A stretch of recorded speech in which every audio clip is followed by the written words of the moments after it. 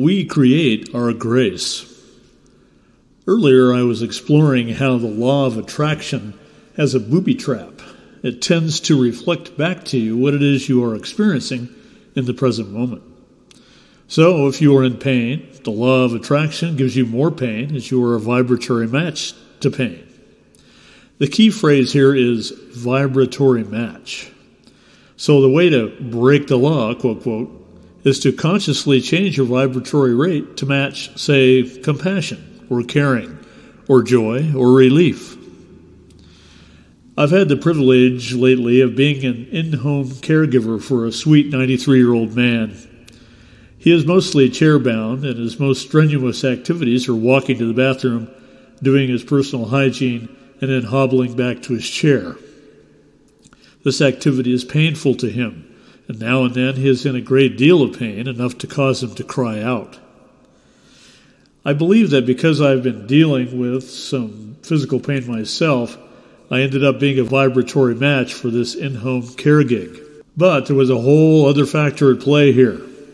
Mainly that the job of caregiving is an act of compassion for me, and has pulled me out of engaging so much in my own pain. In caring for this man, I found myself experiencing moments of joy and relief, and by observing this joy and relief, I could expand those feelings and bring a higher level of peace and joy into my life.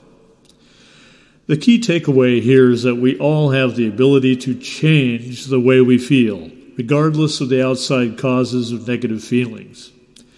Even while in high levels of pain, I've been able to find a niche of feeling relief and then focus on that. Lo and behold, pain levels diminish, and it makes it even more possible to feel relief, joy, compassion, and ease. In this way, the negative feelings and emotions we have directly point to the other side of those feelings, the positive ones, that we have only to use our innate ability to access and experience.